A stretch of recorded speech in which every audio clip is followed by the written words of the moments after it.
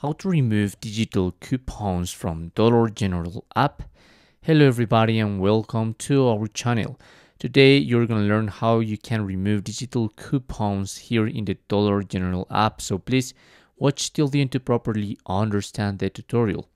Probably if you have added some coupons here in the deal section and you don't want it more, you have tried from a different and varied methods, but unfortunately there's not an option as remove or delete. All you can do is tap in the three horizontal lines in the top right corner and get into the first option, get help. You can email them or even call them. By now I'm going to email them, and you must select your provider, in my case Gmail, in order to let them know that I want to remove some digital coupons from my account. Probably they're not gonna help you anyways, because all you must do is not to use those coupons.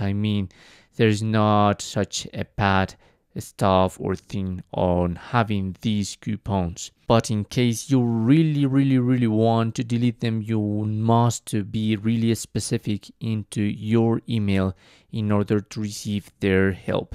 And that's how you can do it.